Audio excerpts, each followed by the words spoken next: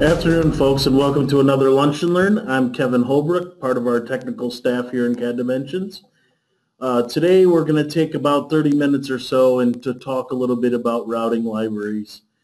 More specifically, I want to focus on some of the tools that are included in the software to help you set up and maintain your routing libraries. If you're using routing currently in SOLIDWORKS, you know that the library system that's included in the software doesn't necessarily include everything you would desire to be in routing. So it requires you to do two things: really understand what you have in the library, and number two, kind of put new files in and put them in the right place, and again, on top of that, understand what you've already done. So that's going to kind of be my focus of today, is how we take an overall look at what's been done. And my agenda for today is really focused on these 5 things. Now, you'll note that these are 5 things that are kind of behind the scenes of routing libraries. But I want to introduce you, if you haven't already been introduced, to the Routing Library Manager. This is a tool that's going to allow us to perform multiple functions within routing. We're going to cover in depth the routing file locations and settings tab within the Library Manager, the piping and tubing database and where that can be used, the route properties template, and then to close it all off, the routing component wizard. But let's take a step back for a moment into SOLIDWORKS and just take a look at out of the box what to expect from routing. Your routing out of the box is included in the design library, which we all have access to through our task pane. Now, your design library may look slightly different. I know I've added some components over time here. But essentially, the reason why they store the design library in routing in the same spot is simply to allow us the drag and drop capabilities. So if I wanted to look at pipe and I wanted to go in and see what elbows I have a nice little system for drag and drop. Now let's just start a route here for a moment. I do have routing set to go. When I drag and drop something in to start routing, for those of you who have used routing, you understand that it presents me with all the different variations of that size, the schedule, the ratings, all in the configuration dialogues. It's going to, in this case, prompt me to save the assembly. But understanding what configurations I have, what sizes I have, what schedule pipe I have, the elbows, are they matching? That's kind of where my conversation is going a little bit today. To add to our conversation, I just want to continue the start of this route just to talk about some of the things that we run into. First thing I want to point out, when you start a route in SOLIDWORKS, one of the things that it asks for is a routing template. Now, routing template is just a template like we know in SOLIDWORKS that has maybe some routing properties associated with it. We'll talk a little bit more about this as we get later on in the process. Just below that is something we call a route specification. And you'll notice that it is also asking for a template. I will cover this also in our conversation. The rest of this information is really just me pointing the software to where the files exist that I want to use. Now, the software does a few things behind the scenes to facilitate and to almost ensure that you're working out of the library that you've specified. Okay, so with this just initial view in mind, let's take a step back and talk more about the library. Now, you saw the design library had a routing or piping function folder within it. I want to talk about how that's set up and how that's viewed and what we do for that. So I'm going to introduce you now to something that's called the Routing Library Manager. It's installed as part of your tools in SOLIDWORKS for every installation of Premium. And this is going to allow us to perform a lot of different functions to really set up and manage the libraries in routing. So let's take a look at where I might find that.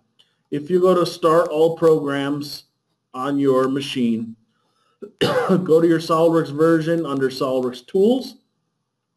In there, you'll find the Routing Library Manager. Okay. When this pops up, it actually consists of 8 different tabs, all of which can be accessed from the main screen by pressing the button. What we're going to go through is a few of those tabs today and try to make sense as to what it's even telling me to do. Now, the first one that you almost have to start with is the Routing File Locations and Settings. Now, we have to tell routing where the files are that we're going to use for the routing application. Now, by default, it's set to this design library location, the exact same as what you saw me grab inside of SOLIDWORKS. Now, I've modified mine a little bit here. I actually created a dummy folder on my desktop, this users Kevin desktop routing library. Now let me just go to my desktop for a minute just so you can get a sense of what I'm looking at. I have on my desktop a routing library folder, and in there I have 4 subfolders. Okay? There's nothing in any of these at this point. So it's a completely blank library. But you'll notice there's something in here called a routing lib.db. This is a database file that we're going to talk about here in a minute. Now, once you specify the location that you're going to store your routing components, a couple other things happen. And one of those things is actually in SOLIDWORKS. In SOLIDWORKS, when you go to your Tools Options, File Locations, there is a file location for reference documents. Now, this conversation can get a little more extensive, but here's what happens with a reference document location. What happens when SOLIDWORKS opens up an assembly, you can force it to look in this folder first for the relating documents. What that means to you is that we can force your users using routing to almost always reference the library that we've created for them. Now, this path automatically gets pushed here once we specify the path in here. Now, that also helps us set a few things going forward. And let me cancel out of this and just show you a little bit in routing here. Let me just get started with another route. I'm just going to drag a flange in here again because it does help us with a few other things here. Now, when it asks me for the route and the information like the templates that I mentioned up, down here, it's asking me for the elbow and the pipe that I want to use. Now, if I hit the little browse here, I happen to be pointing to a different library. I happen to be pointing to a location that's not the specified library here. So I want to just kind of point out what would happen here if I were to accept this. I got to actually pick, all right, so it doesn't even like these ones here, so let's pick a pipe. Okay, so what happens now is if I decide to start a route and I'm working outside of that library folder, the system's going to give you a little message to say, hey, you know what? This part that you said you wanted me to use doesn't belong to your library. I'm okay to use it, but it's quite possible that your references are going to be pointing to something outside of that folder. And when you try to move these things around, your references could change. So there's a little bit of an issue where you don't really want to work outside the library because it could affect you in changing route properties, changing components, and causing failures essentially down the road. So let's just cancel out of that for a moment. So back to this conversation, we've specified the routing library.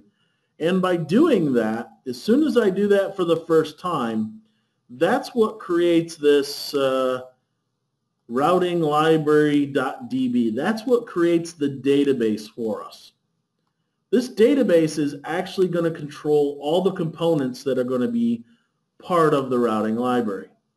Now, to kind of gloss over this a little bit further, the rest of these things, whether they're piping and tubing or electrical cabling, are just files that are created within this library. As a possibility, within that library, you specify a path. Things like Excel files that list any tubing that we have.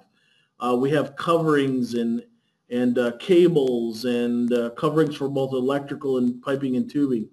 These are all just XML files or Excel files that most likely you'll want to store in some sort of library system very similar to the routing library. But for pipe and tube, this one is very, very important.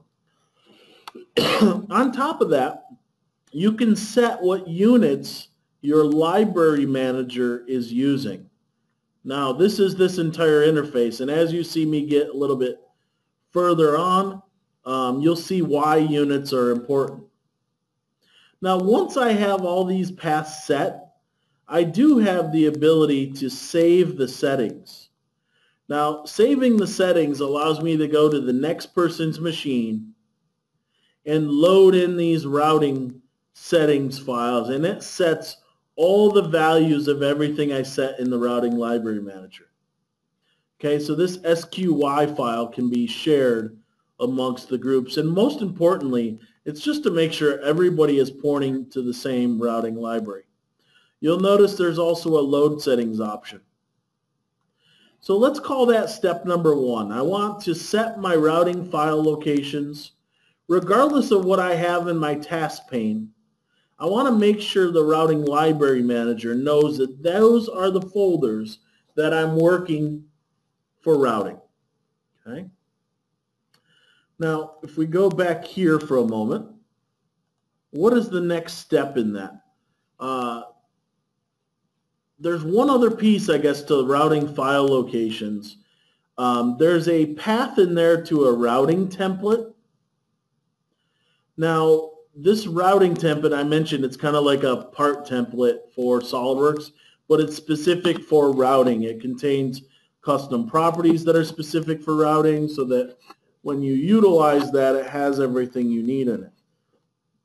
This routing template path has to, wherever that's located, has to be a path for your templates. And let me explain that a little bit further. When we go to Tools Options, under File Locations, you have a file location for a document template. What you can't do for a routing template is to point to it in a location that's not in these folders that are specified here. Okay, you want to add that path to the folder list in there so that shows up correctly. That's this one here. Okay, just to be clear on that. So now we know that we've pointed it to the correct database or to the correct location, but now we have this concept of a database. And what is this database even used for? Now, some of you using piping are just used to drag and drop out of the design library.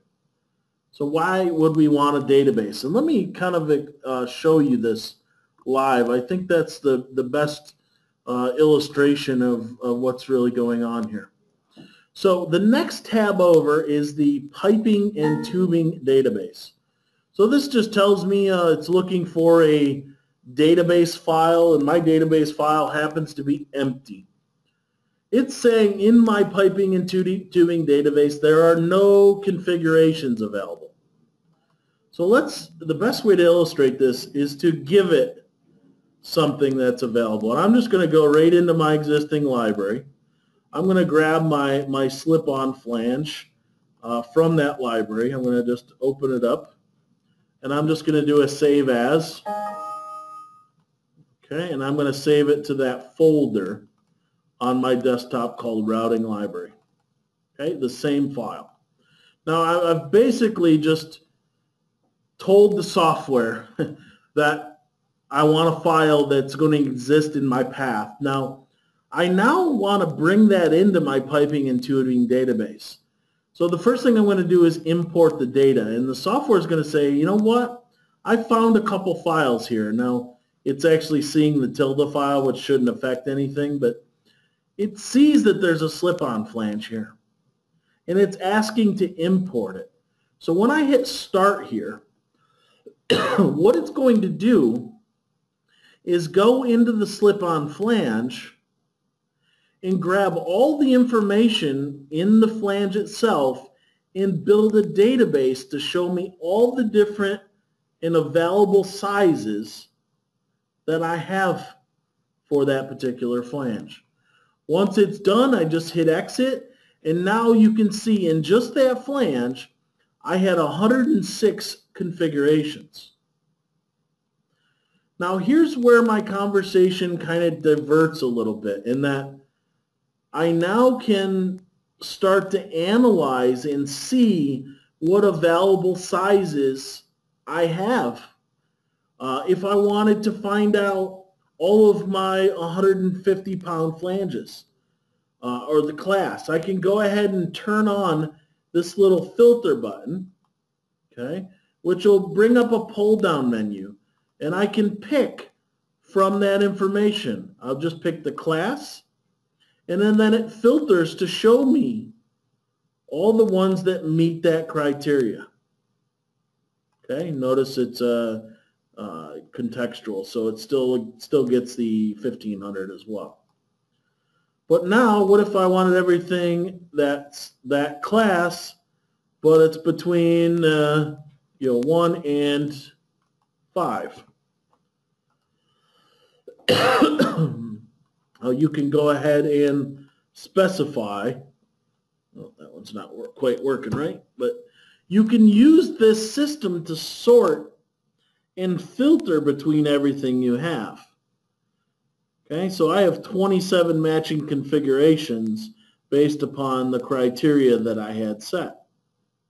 Okay, I can turn these on, turn these off, but it's a fantastic way to analyze what you're dealing with. Now you can imagine if I were to bring in several flanges, several elbows, several pipes and tees and reducers and all those separate files that you would need, how many different variations are in there?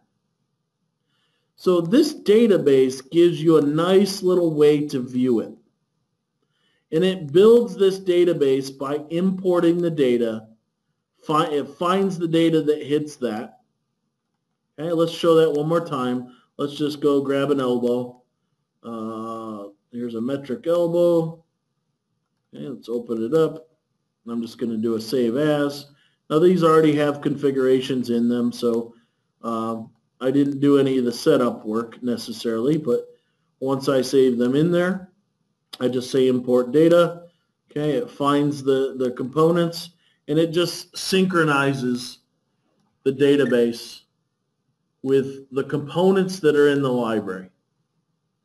Now you're probably already thinking to yourself, well, what is that used for? The first thing I see is just what I've been talking about, a visual look into all the variations that I might have available to me from a database.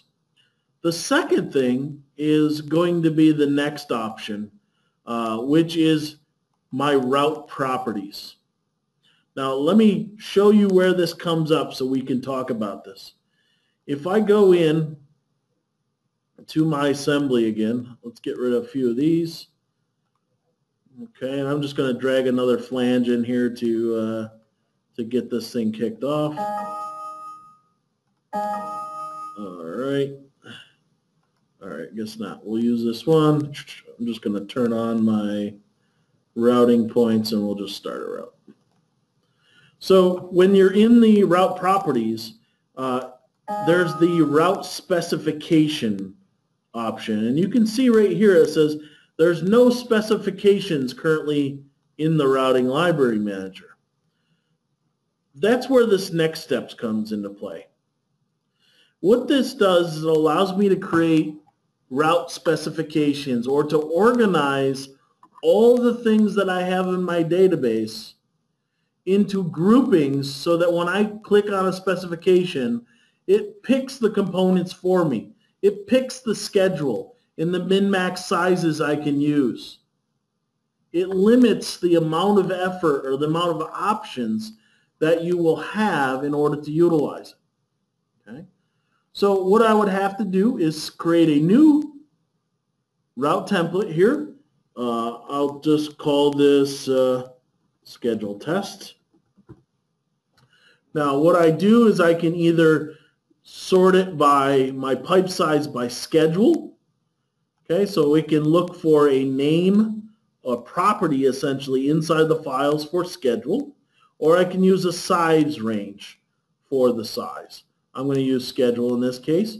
You can tell it what pipe it has to use. So see what it did? As soon as I did that, it took me back to my database. Now I don't happen to have any pipe because I just moved an elbow and a flange in there, but now I can select the pieces of pipe and I can filter and search them and accept the components as part of that. Okay? So I build this template that contains only the pipe configurations I want to use and includes some options that maybe I do or don't want them to use weld gaps, or I want to use a standard length with coupling. And the same thing for elbows, custom elbows, and then you can have and save this as a settings file. So you create this route property template and you can share it among your teams. And what will happen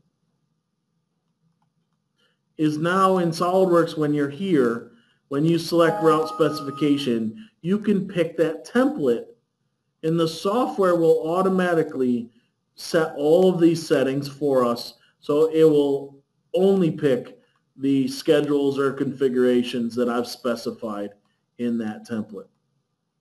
Now I don't think that our customers that are using routing are using these functions, maybe because they're just not aware that they exist. But if you just want to really organize the routing library and give your users a much better look at the types of routes that you create internally and limit the pipes and elbows, this makes things a lot easier when you're changing size or changing schedule. You can change the template, make some tweaks from there, and kind of move on. So these three things are kind of tied together. So your piping and tubing database is created from the imported data from the location that we specify here, and it is then used to create route properties. Okay, I've been asked this a few times on how to use those, and they're very simple to do. Now, to kind of close the loop a little bit, I mentioned the route properties template, predefined parameters, and so on. The last part of this and last part of our webinar, I wanted to make sure I showed this, but it's a kind of a fundamental piece. Once you have the location set, you've shared your settings, you've created your database, you've created your templates, you're almost certainly going to continue to add components. And I just wanted to make sure I covered the ability to add components through the library manager. There's a tool called the Component Wizard. Okay, let's take a look at what this thing looks like. Now, the Routing Component Wizard works for whether you're doing pipe or tube or electrical, so any of these will work in this case. In this case, I have a piping component, It's a wizard base, so you just kind of work your way through the screens here. If I hit next, it asks me what type of routing component. In this case, it's going to be a valve, which is here at the bottom. And it says, okay, is it a globe valve? Is it a ball valve? Well, I happen to have a ball valve. Okay. If I hit next, I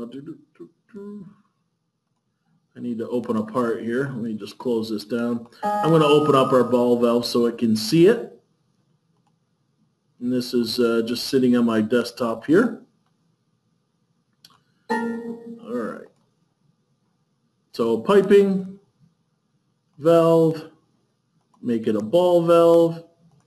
Now this tool guides me through the process of making this ready for routing. Okay, so it tells me I have to add two C points, 2 or more, and a routing point. For those of you who are maybe new to routing, C points and R points are really the basis of how the tool works.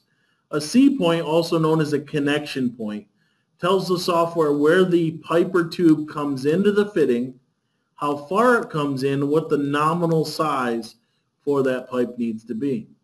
The R point is when you drag and drop and utilize this in routing.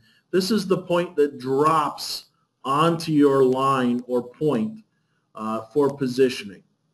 So here's what it will look like. If I want to continue on, I have to add a couple C points. So I select add. It takes me right into SOLIDWORKS. I can go ahead and start making my selections for direction and point. I tell it the type of pipe that I'm dealing with. I can select the nominal size or actually select the pipe configurations and say OK. Okay. If I want to add another C point, I just go right back to the routing wizard. It popped up for me. I add one on the other side using the same method. Let me turn a little bit so I can grab it here. Grab the things that we need, select the pipe, and move on. Notice each time I complete, the library manager pops back up, and it tells me, okay, you're green, you're good to go. You've completed that. In this case, I'm still red on one of these in that I have to add a routing point. So let's hit the add, and I just have to select a point I want to be the routing point or the point that's used when I drag and drop it. Once I have everything I need, I can continue to work my way along in the process. I have to add an axis. So this is just geometry that helps me to position the up and down. So I have to go into the software. Do you want to create a new axis? I'll tell it to go ahead and create a new axis. And very simply, in this case, let's see what planes I got. I'll create an axis between 2 planes. This is just the axis tool inside of SOLIDWORKS, kind of helping me right along. And again, as I completed it, works my way through the system. Is the part valid? This just gives you an entire look at the modeling and all the items. We're looking good there. Then it checks for a design table. So it's looking inside the file and seeing if there's an existing design table with multiple configurations. Now, that ties to that database, right? Because that's really what that's doing, is it's looking at configurations. This one doesn't happen to have configurations right now, but it does show me a look of the configuration it has and all the properties that's associated with it. And then finally, it just tells me where I want to store it. And notice what it has here. It knows that here's my library location, so you're going to store it somewhere in there. Okay, and you just give it its location and hit finish. Okay. I want routing library. We'll just save it right there and hit finish. All right. Once you do that, the save is complete, and look at what the next step is. It says, wait, do you want to add this to the piping and tubing database? If I say yes to this, it automatically brings up a synchronization of the piping and tubing database. Okay, so I can make sure that it's synchronized. And if I close this thing down,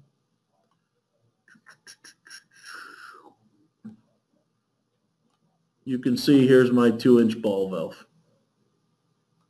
Okay, already added to my database. So all of these things tie together. For those of you using routing, you may not have jumped in here and dealt with the piping and tubing database. You may not have verified your routing settings and shared them amongst your users. But I wanted to give about a half-hour view here of kind of some of the back-end things that will help you to set up your libraries. So I appreciate everyone attending today's webinar. If you have any questions, just post them in the questions section. Otherwise, we'll see you at the next Lunch and Learn. Take care.